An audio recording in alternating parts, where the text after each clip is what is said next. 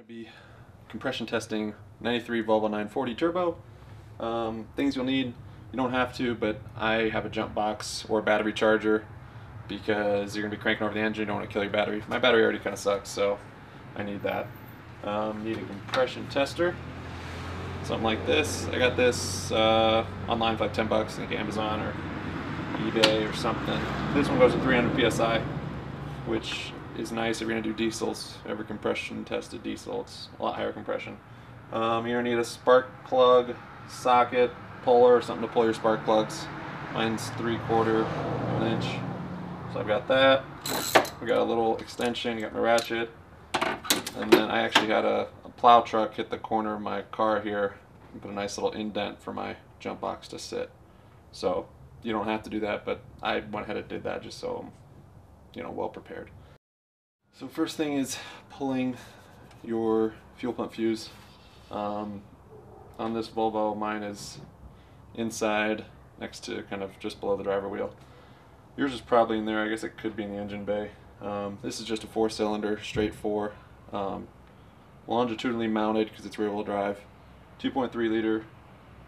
It's got a turbo from a Dodge Cummins pickup, making about 28 psi. Speaking of turbo diesels.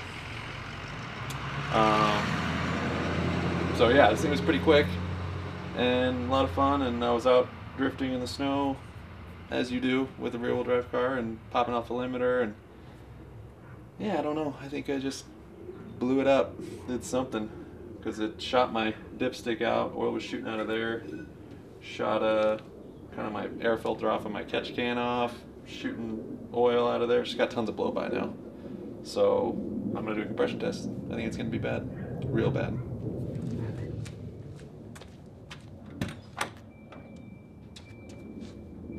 So we're inside the Volvo. It is an auto, yes. I don't know who drifts automatics. I don't, because I blew it up. I clearly don't know what I'm doing. My fuses are under here. Little ashtray comes out, pull up on the bottom, thing slides out. I doubt hardly any of you are going to be doing this on the same Volvo. But anyways, there are my fuses. So I'm going to find my fuel pump. And I'm going to look on here. Let's see. Heated intake fuel pump. There it is. First one. It's number 11. Alright. Let's see. That is right up there.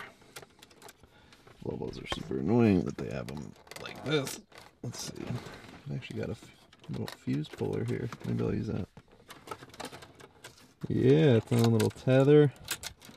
Don't you American owners wish you had this in your vehicle? Yeah. Let me see a Ford or Chevy that has this. Just kidding. I own mostly American, I guess, at this point. Okay. Oh, that was sick. Look how easy that came out. There it is. Fuel pump fuse. Done. So I'm going to leave it right there. Yep. Just hanging. And I had to put a block down because my e-brake doesn't work. Because I had to put it out of park. Only, well, I guess, I don't know. Hand brakes and automatics to me is awesome instead of a foot brake. Not just for drifting, but just because it's awesome. But if it doesn't work, it's not good for anything.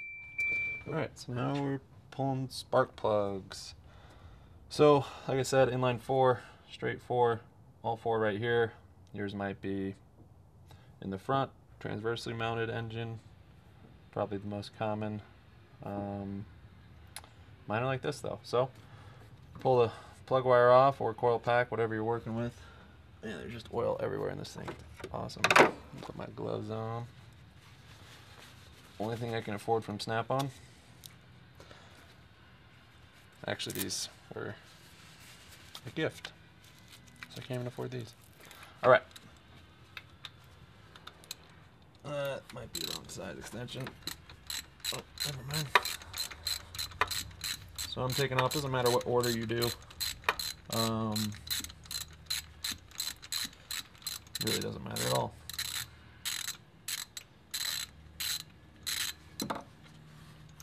It's nice to have spark plug sockets because they have a little rubber thing in there that kind of grabs the plug when you pull it out. But mine are all melted, I think, so it doesn't do that. No, that one should be good. Okay. Oh yeah. It's actually not terrible for what tune it is. It's actually good. Wow. Really impressive. Okay, so now that that's out, now take compression tester. Here it is. Very simple. This is pretty much exact, well, it should be exact same thread as this. They have different adapters, but so it's threaded the same. You thread this in where your spark plug was. And depending on what type of compression tester you have, it'd be nice and ideal if you could see your gauge from inside the car, which I've never been able to do that, but maybe I'll try it this time. Get it nice and tight. Okay, yep. Not a neat way I can see that from in there. Maybe, maybe not. Okay, so now that that's in, compression tester's in the first spark plug. All the other ones have spark plugs in them. Everything's the same. Just took off the lead on one of the cylinders, pulled the fuel pump fuse, and now all we do is actually crank the engine. I used to only crank it like 5 times, but you want to make sure you're cranking it so you're getting full compression. It's going through a full cycle. So at least 5 times, I'd say. I don't know, it probably depends. Maybe I'll do it more. Let's see if I can see that from up there. Okay. Okay, now we're in the car. Fuel pump fuse is still pulled. Compression tester is on. Cylinder number 1, as you guys saw. Key in. This is why you want a jump box. So I'm gonna crank it. I don't know, I'm gonna crank it a lot. Let's see. So ignition, gauges. Woo! Okay, here we go. 1, 2, 3, 4, 5, 6, 7. Oh, it's doing a lot of different stuff. And that's good. So it's trying to fire there because there's still some fuel in the lines, but it didn't. Okay, let's see.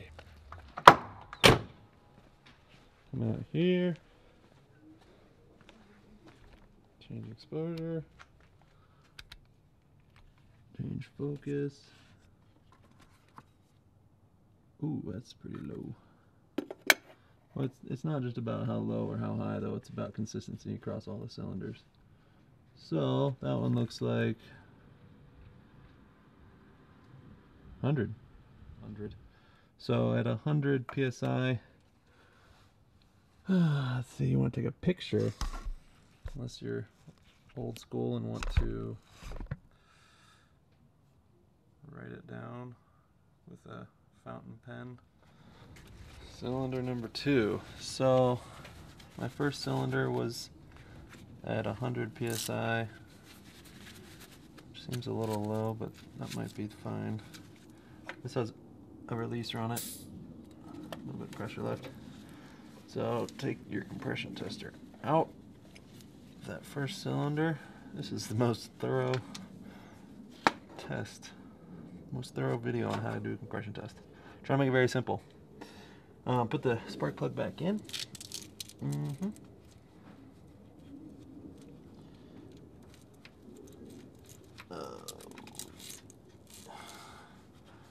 And you probably don't want to do this. Okay, well here's something. If you do it hot, you need to do them all while they're hot. You can't do like half when it's hot and half when it's cold, I've found out. So, I mean, it makes sense. But my engine's totally cold, so, which is a nice time to do it, because that's my exhaust manifold right there. And that'd be hot. We'll put this plug back in.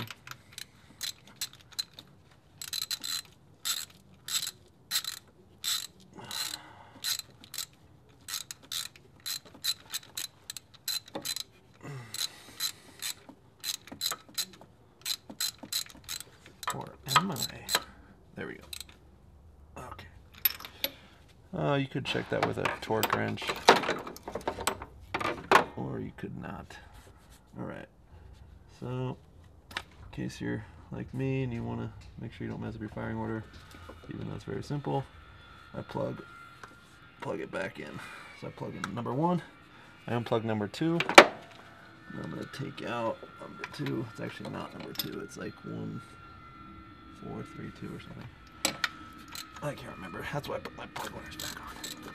Take out spark plug number 2.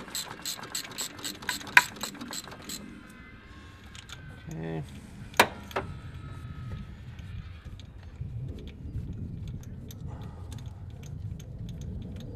Let's see what this one looks like also.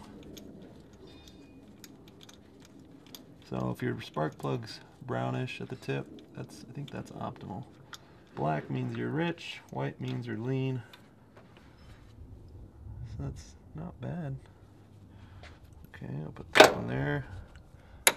Now, compression tester into number 2.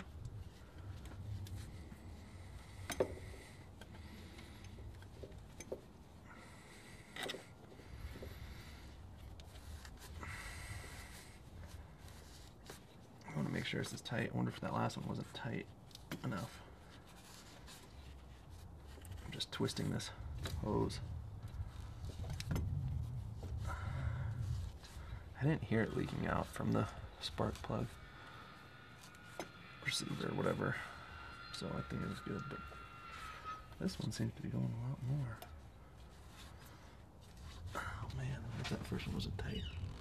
No, I think it was good.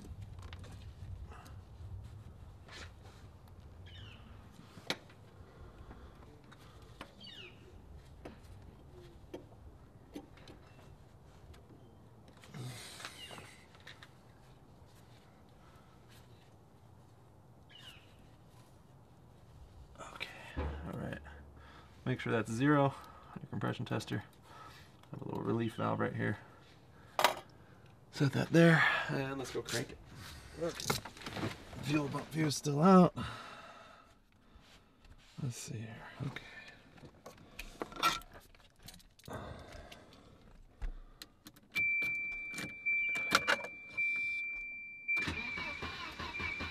Three, 4, 5, 6, 7, 8, 9, 10.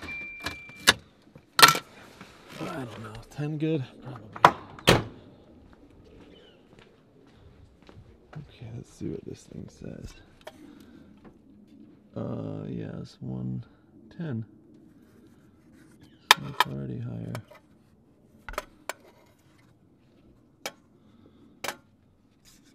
Okay.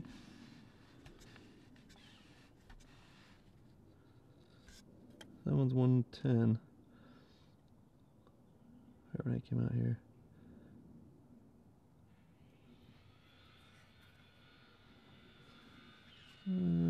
Okay.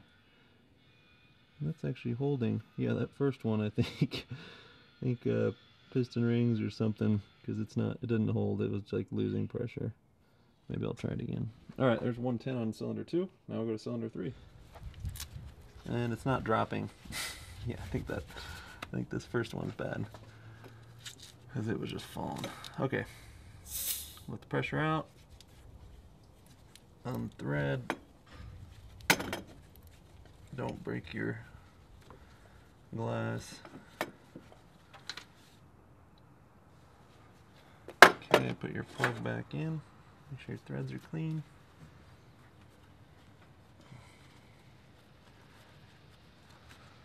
Can't beat a Volvo.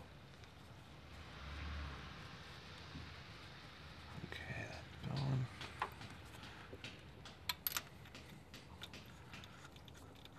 Ideally, if you have pretty easy access to your spark plugs, you know what you're doing, this should take, I don't know, 15-20 minutes.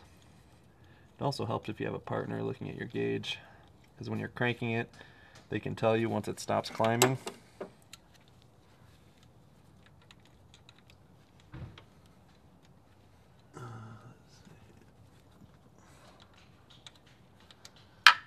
I need a longer extension. Well, no, let me do this one. Okay. plug back down. Yep, that's tight. Okay. Put that plug lead back on. Okay. Taking off two. That plug wire. Pulling that plug out. Ooh. Oh, there we go. Okay.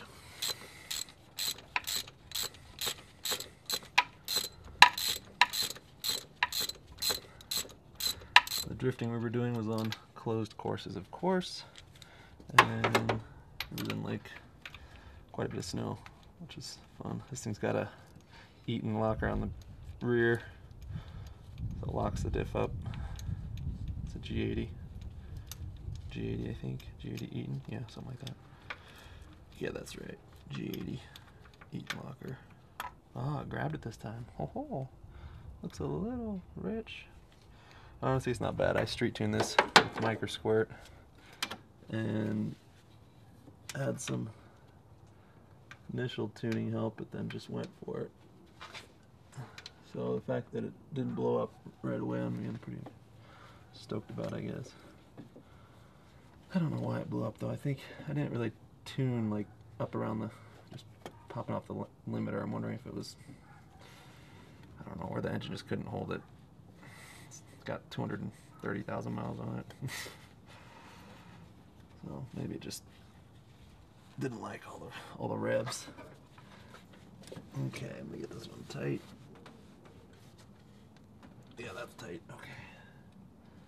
All right, then we're gonna go crank it over. So all the spark plugs are on. Number 3 has compression tester. All right, cranking over cylinder number 3. 1, 2, 3, 4, 5, 6, 7, 8, 9, 10. Okay, let's see what we got. Volvo. Oh, it's getting better each time. Okay, so that looks like 115. So first one was 100, second one was 110, and this one is 115. Okay. It's not good, like I imagined. Now, take this off of number 3.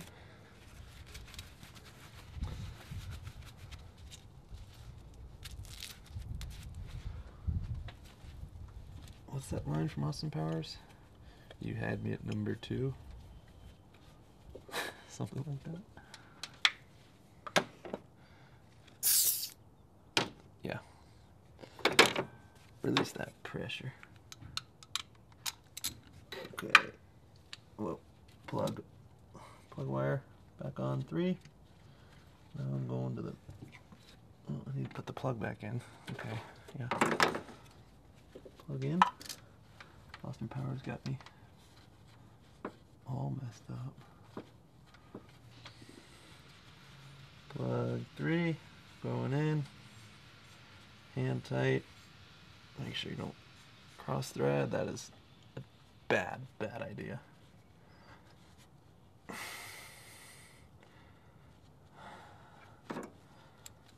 my idea is maybe to take all these fast parts and put them on another wagon, because my transmission's slipping on here anyways also.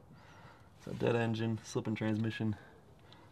And I'd like to say that body damage the plow truck did, I don't know, it's hard to, kind of torn. It's kind of nice, it's more ghetto, but maybe it would have been nicer if that was good. So I'm going to transplant over to another 940 or 740 post 1990.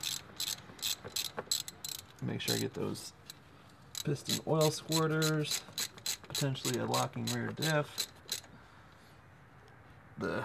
This one's got an E-fan, electronic fan, which is nice.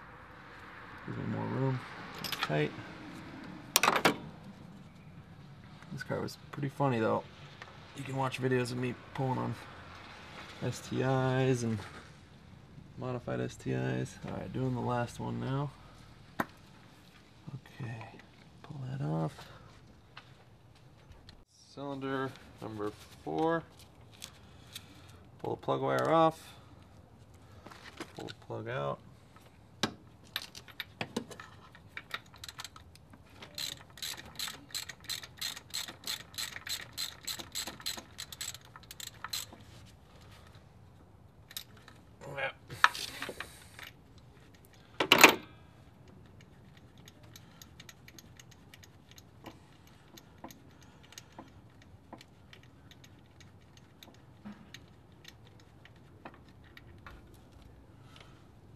That plug, oh, that plug is just doused in oil.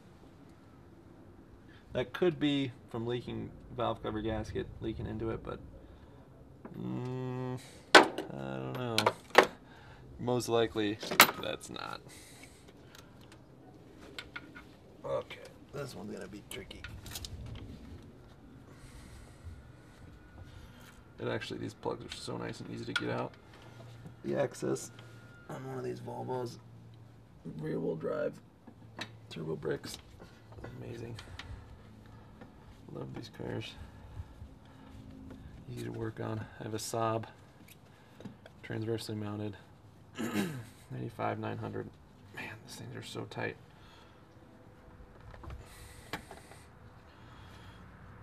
Ugh. Okay, get that real tight. Now, let's go crank it. Okay, that doesn't want to change exposure. Okay, number 4, and here we go, crank. 1, 2, 3, 4, 5, 6, 7, 8, 9, 10.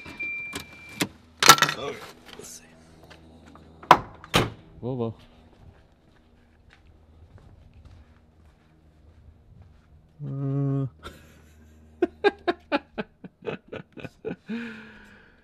There you have it, folks. So 1 looked bad, 2 looked bad, 3 looked alright, and unless I screwed this into some other hole. No, it's definitely in the, yeah, it's 0 compression on number 1. Can't beat a Volvo. Let me do it again just for fun. Wow, I wasn't expecting that result. I thought maybe number 1 was the bad one. They're all bad. Only number 3. Okay. 1, 2, 3, 4, 5, 6, 7, 8, 9, 10. If it doesn't have compression after all that, that motor is dead. It actually still kind of pulls though. Needs boost, but look at that. That's funny. I wasn't expecting that. Shocking. I've always done compression tests and they've been, you know, within 5 or 10 psi, which is what you want. If it's within 5 or 10 psi of each cylinder, 10 is kind of pushing it, but you're fine on an old engine. On a new engine, I think you want it definitely within 5. Okay, I'll pull the. That's pretty funny. Yeah, that's why there's so much oil on this plug also. All the oil leaked past the rings, I believe that's what that means. Past the piston rings. Pull this thing out. Thing still runs though. Anyone want to buy it? $5,000. One time, one day deal.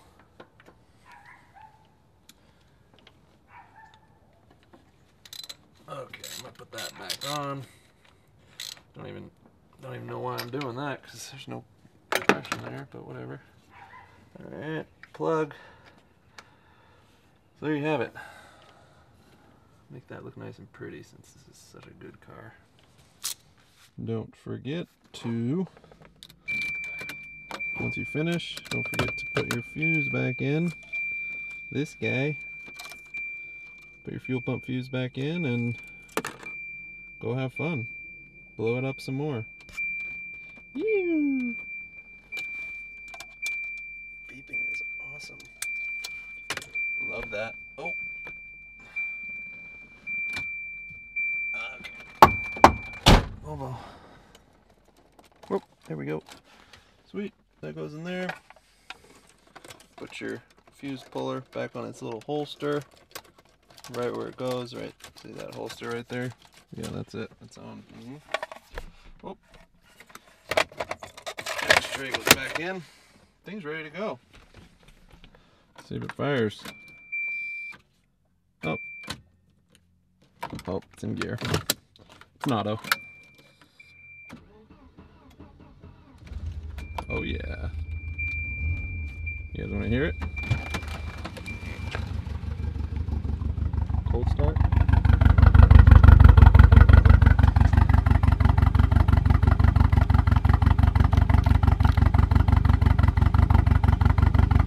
What's that?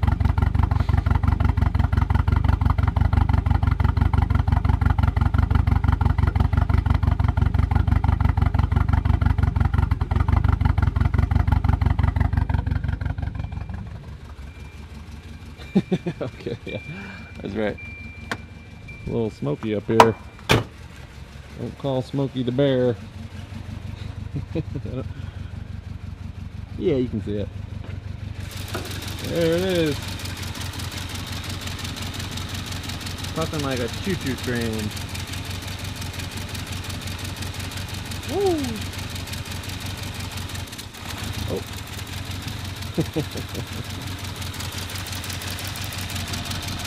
Catch can, no filter. Redblock. Woo! Oh, let me show you this little trick. So, Volvo hoods. It's funny, people don't know this, I don't think. So it's, you can see the vertical on Volvo hoods, even if they're dented, like mine. You open it, well, I'll just show you. So normally, once you close it, these things go up, and then when you open it, it stops right there. See that stopper? Yep, that's where it naturally stops. So, I don't know where I read this, I think in the manual. Before it's all the way open, push that lever down. It's actually meant for this. Push it down on both sides. And then your hood can go vertical. That is super nice actually. Tons of room, gets light. Yeah, that's pretty rad.